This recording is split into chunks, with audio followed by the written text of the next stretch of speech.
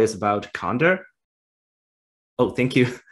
So yeah, this workshop is will be recorded, and we will post the recording in our TUD wiki page. So if you miss any notes, or if you want to go through all of these details again, and please feel free to check those recording links in our TUD later. So before we start, I would like to share, just one second. Share a link. If you type arcubc.ca and go to our TUD, I will paste this link into the chat box. Just one second. Okay, so this is our wiki page. If you scroll down and go to the training session, I'm going to copy this to the chat box. So everyone, oh, thanks, Jeff. He already posted in the chat box. So if you go to the training session and scroll down in the UBC ARC workshop table, you can see the first one is this workshop, and you can find the slide deck here. The first one is for today, and the second one is for tomorrow. It has the name and also the date in the file name. So please feel free to download it.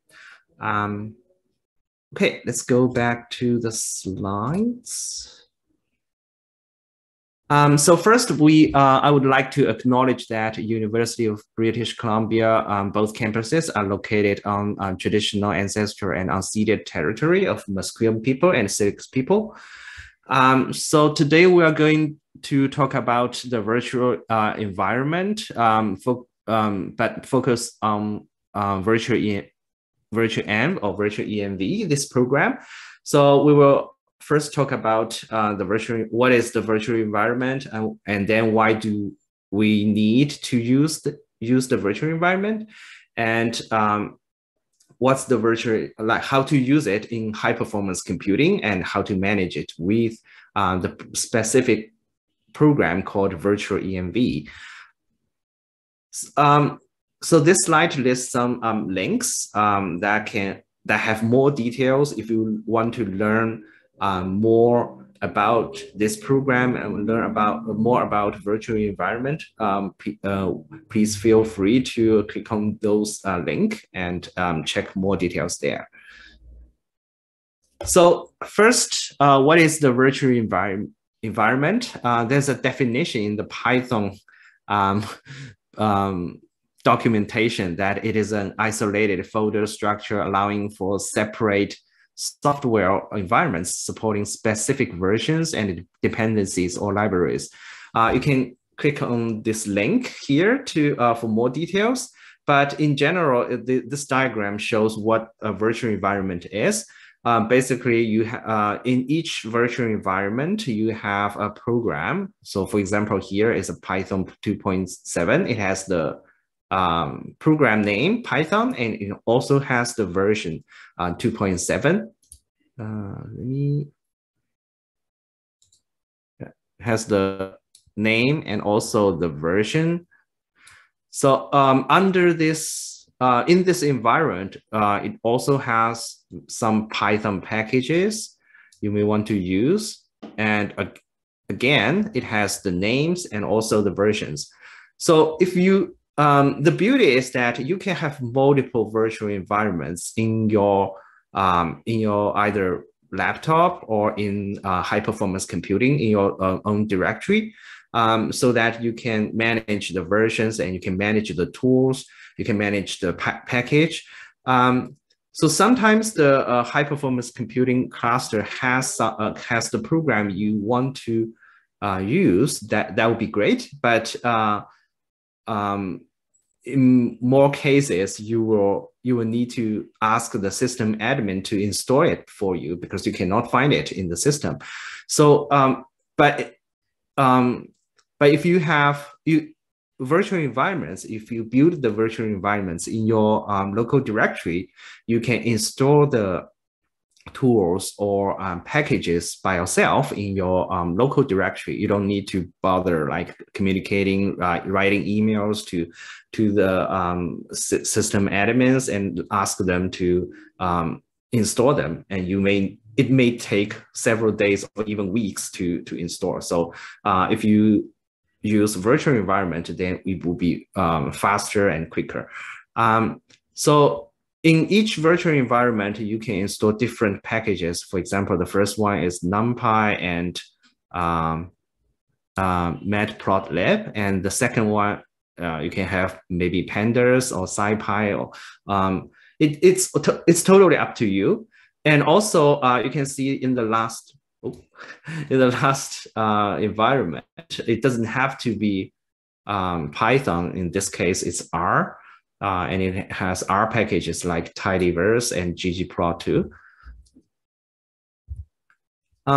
So why do I need a virtual environment? It's actually very convenient for people who are using high performance computing, because as a user, we don't have the root access. We are not the system admin. We cannot install programs into the root directory. So if you want to install the software, then the virtual environment can help you to install it in your local directory where you have the full control. And when you have multiple projects that maybe need different versions of software or different software stack, then you can use virtual environment to separate them. So if, for example, in project 1, I want to use Python 2.7, and in project 2, I want to use Python 3.9, then you can separate these two virtual environments and load these environments in when you need. So the third advantage is that when you create a pipeline, when you install lots of programs in by yourself, and you want to share these pipeline to your colleagues. So as a high performance computing cluster user, you will have some directories that you share with your colleagues. So you can install those virtual environment in those shared folders, so that everybody in your team can use it. They don't need to install them again. And the last advantage is that if you have a software that it looks pretty easy, maybe you just need to download and unzip, but to run it or compile it, you have to, you find that there are lots of dependencies you need to install in the system. And the virtual environment can help you to install them and also help you to manage them, because all of these dependencies and the software are in the same folder, basically. So it's easy to move or archive or even delete them. So that's the beauty of virtual environment.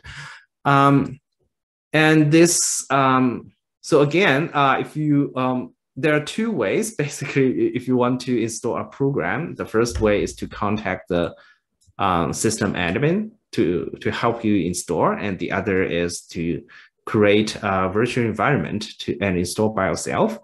As I mentioned that if you chose the first option, then you don't need to learn how to install the program. It's easy to share the pipeline with other teams, and also it can save your own space, but it's slow, especially when everybody asks the system admins to install different programs, and also it can make the system very messy when we will have more and more versions of and more tools in the system. So if you install too much in your laptop, then you will find that your laptop will be slowed down, and it's also less stable because the system needs to update like every month. So sometimes after a big or major update, then probably the previous settings or previous installation will be broken. Then the system admin won't be able to check like every tool and make sure every tool will work after each update event. So sometimes you may find that the previously installed program doesn't work. So it also takes time for the system admin to fix it. And you won't be able to control the configurations for some. This would be very important for some tools. But if you choose a virtual environment, then it will be much faster, easy for testing, and more stable. And also it's more reproducible because you have the full control of the versions, and you also have the full control of the settings. And once you know how to install them with virtual environments, it's kind of a valuable experience for you for your future. But you have to. It has some learning curve. You need to it may take some time to learn it. Okay, so is there any question so far? Okay, sounds great. So we in this workshop we will introduce people to programs that can help you manage the virtual environments. And the first program is called virtualenv. We will focus on this tool today. And tomorrow we will be talking about Conda. And so the first one, virtualenv, is available on Cluster and also the Compute Canada, or so-called the Alliance clusters like Cedar, Graham. Some of you may have access to it, have access to both. So you can use this tool in both high-performance computing clusters. That's the advantage. But it's only for Python packages. So if you want to have an R or even Perl or other environments, then you won't be able to use it. And we will talk about Conda tomorrow. It's available on Sockeye, but not available on the Alliance cluster. That's because it generates lots of small files. And you can handle Python. You can also have other tools like R or Perl or any other programs. So Conda is has a repository space that have lots of packages there, so you can have more options. Okay, so virtual environment, virtualenv. So this is the environment manager for Python. So you can only install Python packages with this tool. And it also uses pip. Some of you may be familiar with this command. You can use pip to basically to install a Python package. This is the most commonly used command. Okay, so let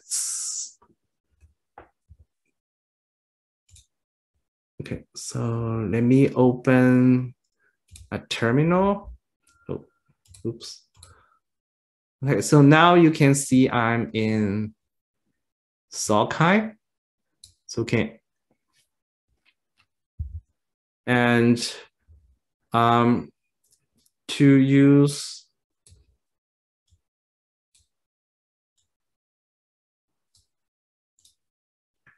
the virtual env, first we need to load this tool from the system. You can do module load software collection 2021. If you so this module is actually automatically loaded, but it doesn't hurt if you load it again. And then you can load GCC, for example, 9.4.0, and load Python 3.8.10. So that's just an example. What we need is this module called virtualenv / this is the version number. So now we can use virtualenv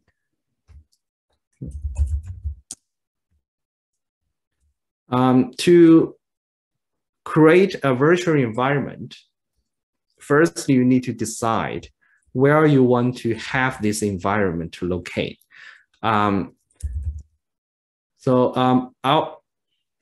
If you are working in Sockeye, then I believe you may have some teammates that you share some space with.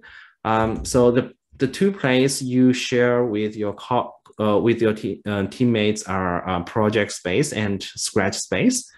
So we recommend people to install the virtual environment in the project space, because you still you will generate some small files inside this folder, and you don't need to edit these files in the when you run the job. You just need to load these tools. So you don't need to use your scratch space because that's for running jobs and writing outputs. And the project space is big first. It's 5 terabytes, and also it's shared by by the entire team. So if you install something there, then your colleagues, your team member can also use them. Okay. So I will go to project space, and so this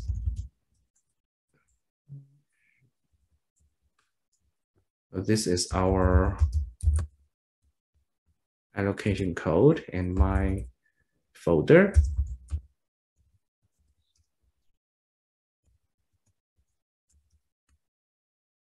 Okay, we have some folders there. Training and virtualenv. Okay, so for example, I want to have something here. Delete this.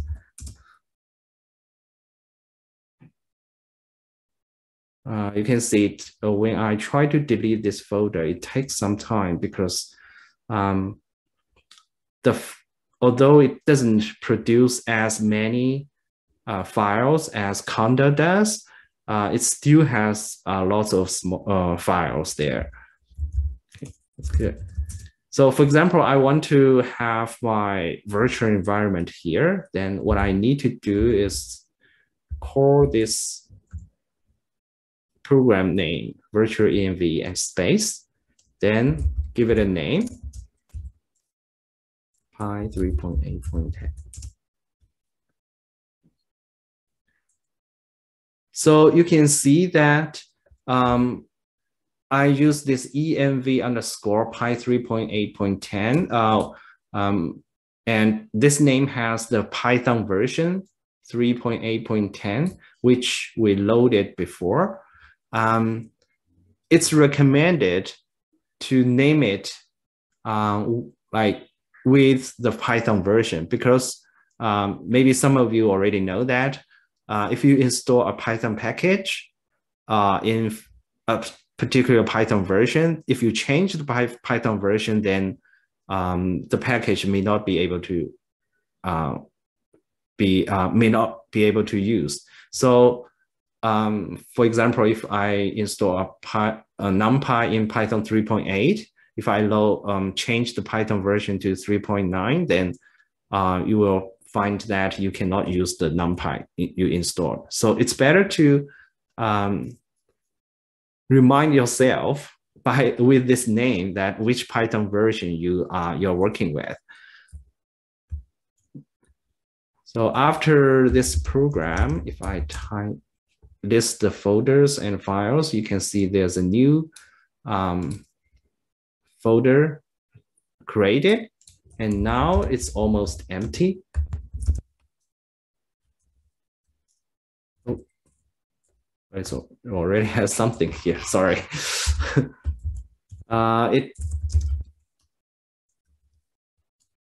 So what we need to do is to enter this environment. The command we need is source and followed by the folder name and bin activate. So after running this command, you can see I have this folder name in the brackets. That indicates I'm inside this environment. So if I want to quit, get out, just type deactivate. Then this folder name is gone. So if now I'm running this command because I'm now in this directory, which has this folder. So if I'm in my home directory, for example, if I go back to my home directory, and then if I run this command again, it will report that no such file or directory. That's because this is the relative, this is not the full path. So you don't have to go to that place to enter the environment. You can just simply type the full path, right? For example, if I include the entire file, folder path here, AD ARC 3, training, and virtual environment, and demo, and env. Then bin folder activate. Oh,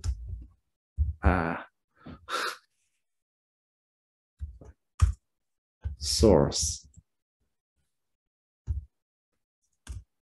Okay, now you can see the environment is activated, or I'm in the environment again. So this means you don't need to, you can enter the environment at any place you want. You don't have to go to that folder, although that's an option. So if I now, and once you are in the environment, you can install the program at any folder or at any directory. So you don't have to go to that folder to install the program. You can install it anywhere, for example, in the home directory. So all of the program will be automatically stored in this folder.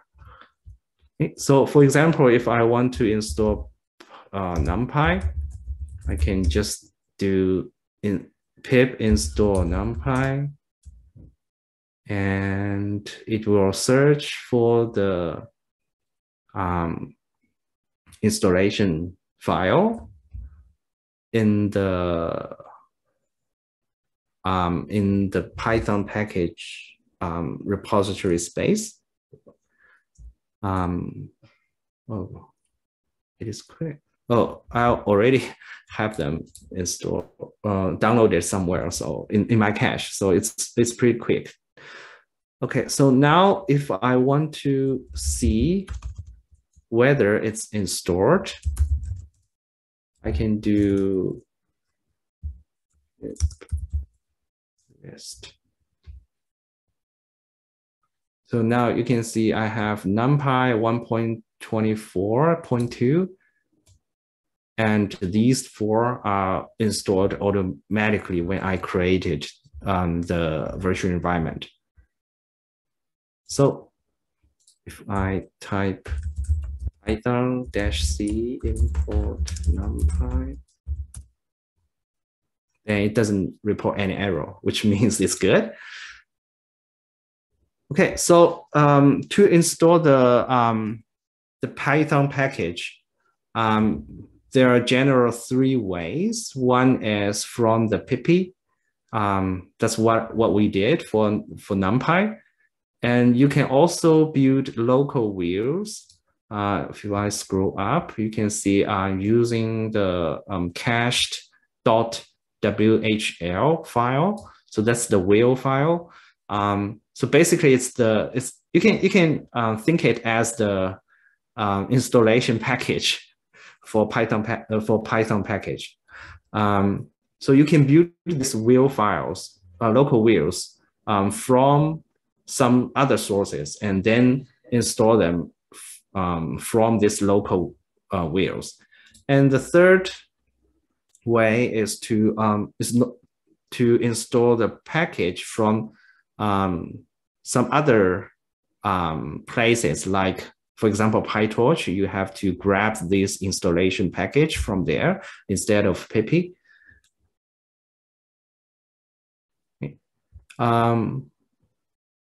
Okay, so now we have an environment, and if we, as I mentioned, that using the virtual environment is it's good for building a reproducible workflow, which means you can kind of archive this environment. So how to do it? Except you archive the entire folder, which is not recommended because it's big, and also you may not be able to use it after you transfer this folder to some other platforms. What we recommend is to use this command called pip freeze. And let me go to a place that doesn't have it. Okay. And now this folder is empty. So what we recommend is to use this command pip freeze to save everything into a small text file. Now we call it requirements.txt. You can name it anything you want. So after doing this, you can see we have a requirements.txt. And then if we open this file, you can see that there are only two lines, NumPy 1.24.2 and virtualenv with the version number. So once you have this file, you can just store this file or transfer this file to some other platform and rebuild the virtual environment with this command pip install -r requirements.txt. I'm not going to run it here, but the idea is that instead of archiving and transferring the entire folder, which may not work in other platforms, it's recommended to store everything into a small text file, which has only the program name or package name and the versions. And you in the other platforms, you can rebuild your virtual environment based on this small text file. So it's easy to transfer and also easy to manage. Okay, so I have shown this pip list before, and if you want to uninstall a program, you can just do pip uninstall numpy. And to quit,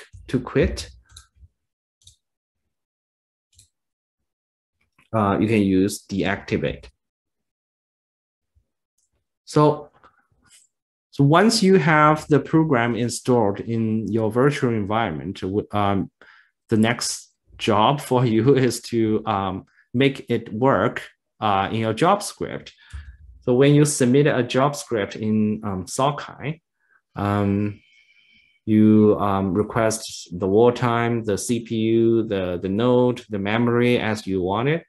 And then you need to load the virtual environment, all of these modules, and then source. And then source the,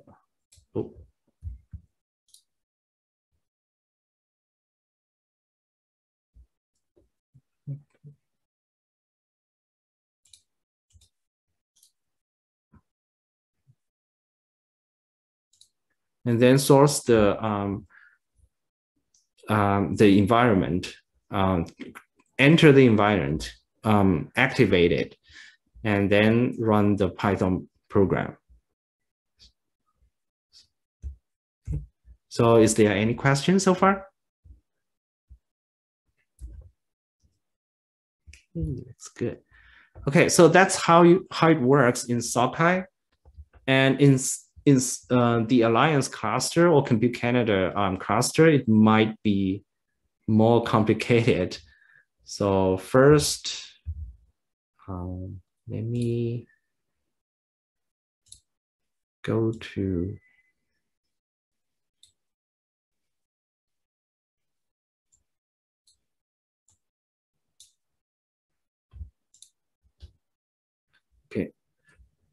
I opened another terminal, and you can see now I'm in CEDA, which is the Compute Canada cluster, one of the Compute Canada clusters.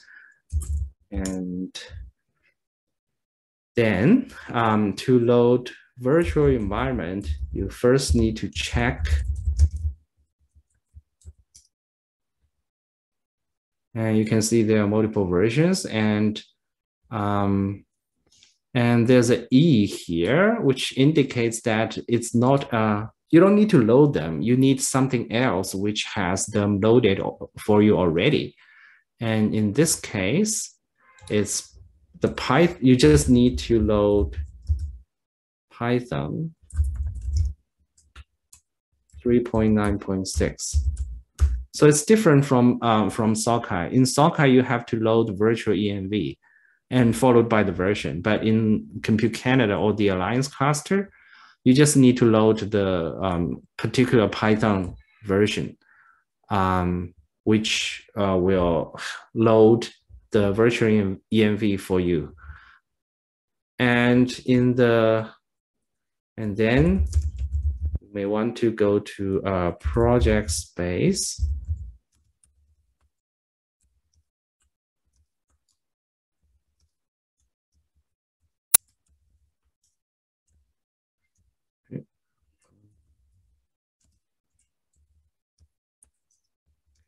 Go to the test folder, and now it's empty. So what we need to do is, again, call this virtual env program, and then give it a name. If I want to build the environment here, but you have to add no download in this command. So it's also written in the documentation of Compute Canada or the Alliance wiki page. They require you to add this no download option because the Alliance cluster doesn't allow people to install the Python package with pip through the internet. Instead, they have already built all of these installation package for you and put them in the cluster. So basically, you will install all of the program with the local files instead of grabbing something from the internet.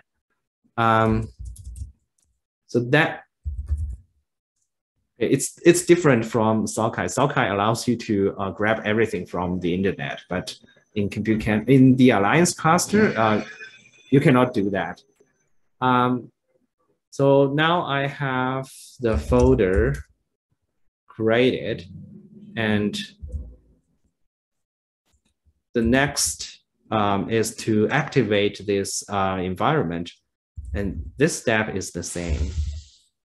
Just find where is the folder and source the activate, and you can see I have this environment activated now. And if I install NumPy, it will be pretty fast.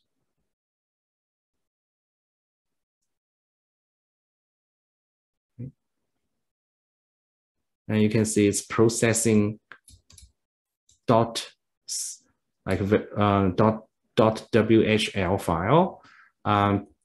As I said, they already built these local wheels in the system. So this is the file path you can see. And now it's done. And if I do pip list, why it's so slow? And you can see we have the NumPy 1.24.2, and it has a plus Compute Canada. That's because it's not from the internet. It's from the local wheels that Compute Canada builds. If I compare my Sockeye,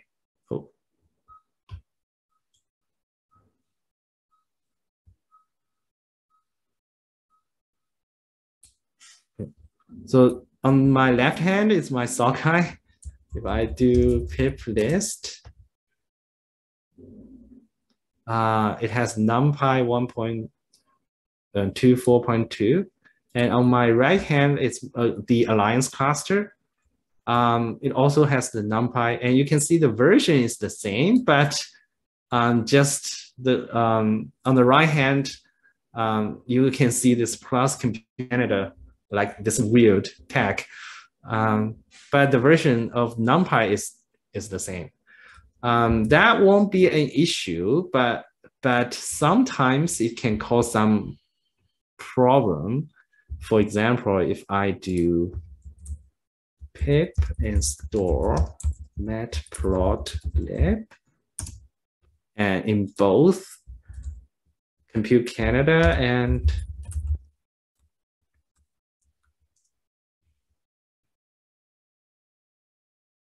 Sockeye, you can see on the left-hand side, it's trying to download something from the internet and has the speed 21.7 megabytes per second.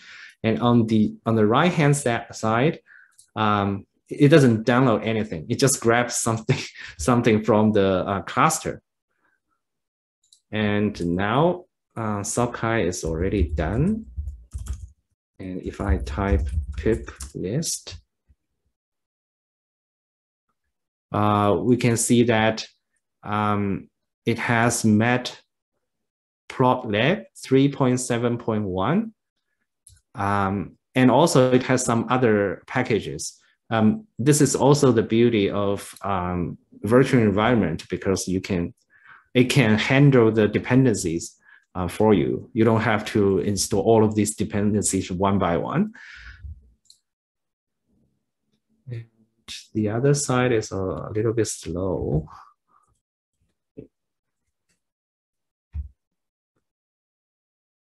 Oh, yeah, it should be finished. Okay, so now again, we do pip list and compile them. You can see everything here has this plus Compute Canada. That's because they are from the local wheels. And we have this matplotlib, but you can see the version is a little bit different, 3.7.0 and 3.7.1. And we use the same command, if you remember, both pip install matplotlib and here pip install matplotlib. So the command is the same, but the version it installs are different. So that's because in Compute Canada, it didn't build all of the package versions into local wheels. So if I type avail wheels and space followed by the matplotlib,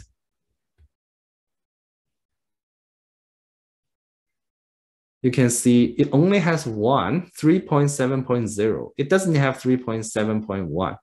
And if you make a little change, if I search matplotlib and ask it to show all versions in Compute Canada, you can see we have 2.2, 3.5, 3.5, 3.4, 3.5, 3.6, 3.7. And that's all of the versions we have in Compute Canada. It doesn't have the latest version, 3.7.1. So if you want to have the latest version, what should I do? Oh, we have a question here. We just load one specific module and the installer with a specific version of Python only will be run on. Yes. If I type in Compute Canada, we have 3.9.6, right? If I type which Python, you can see this Python is located here. It's in my directory. This is my name. This is my name, and this is the folder. And this is where the file path in my project space. And if I type Python version, it's 3.9.6. And on the left side, if I type which Python, again, in Sockeye, it's my allocation. It's the project space, and it's the folder. And if I so the Python I'm using is located there. And if I type Python -- version, you can see the version name is 3.8.10. Of course, you can load other versions as long as the system has this particular version. But if you use 3.8 to create an environment, then you have to stick to this version when you use that environment. If you change the Python versions, then you have to recreate another virtual environment with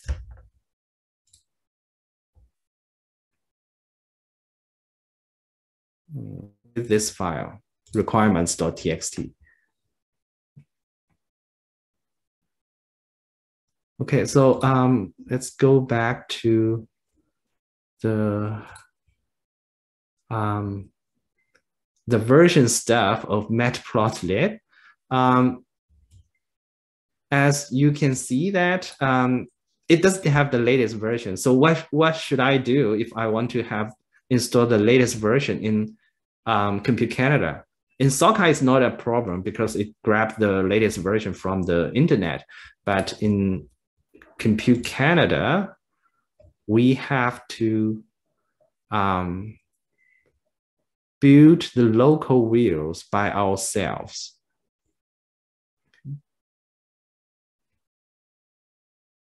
So for example,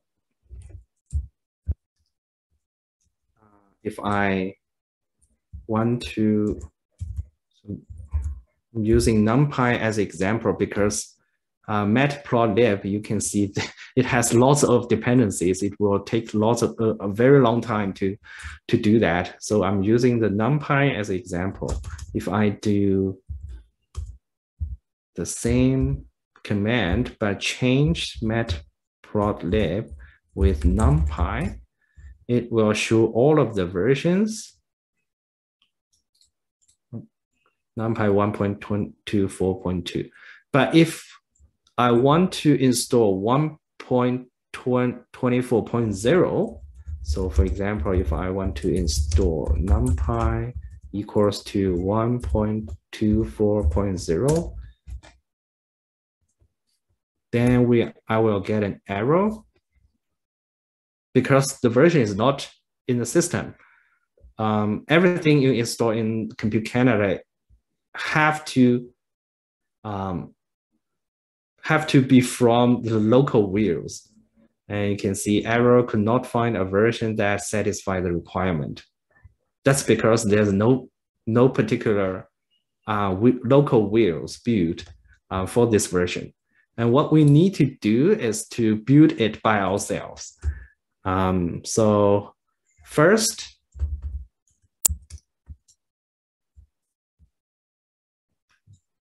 let me make it bigger. Okay, now it's better. Okay, so first, we need to create a text file. Remember, it's requirements.txt. And then we just need to put NumPy 1.24.0 and save it. So now I have a small file, requirements.txt. And then what we need to do is to build a wheel with pip wheel-r. It may take some time, so I may not have time to finish all of these. But after this command, oh, it's pretty fast. So now I have this wheel file, which has a very long name.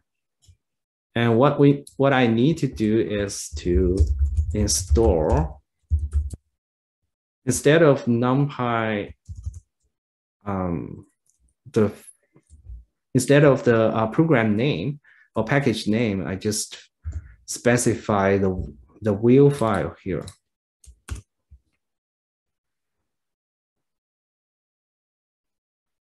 And it found that it already has this version installed, and it's going to uninstall NumPy and then reinstall another version of NumPy again. Okay, so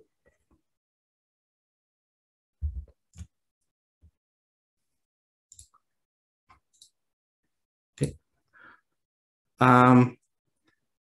Okay, so that's how you build.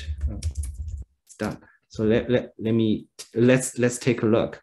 So if we check the version again, you can see the NumPy has its 1.24.0, and it doesn't have this plus Compute Canada because we built it by ourselves. Okay, so the last slide for today is when sometimes you don't install the Python package from Pippy or from the local wheel. It has a very special command like this one in step 3. So how do I know? Or how do I know I shouldn't use pip or I shouldn't use local wheel. So what we can recommend is every time when you try to install some package, just go to the website. For example, PyTorch is pretty common, commonly used. And if you open Google and search for PyTorch,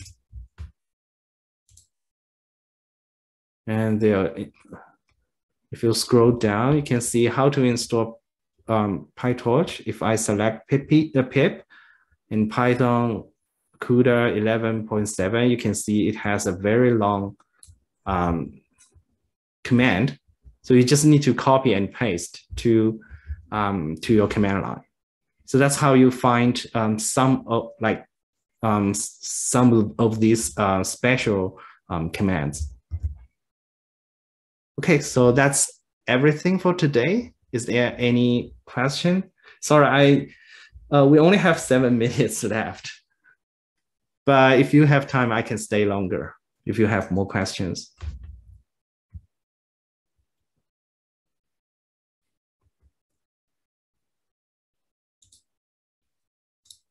Nope. No question?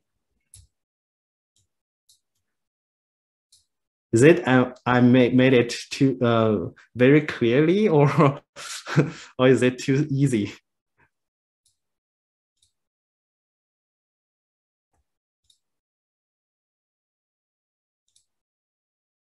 Okay, it looks good.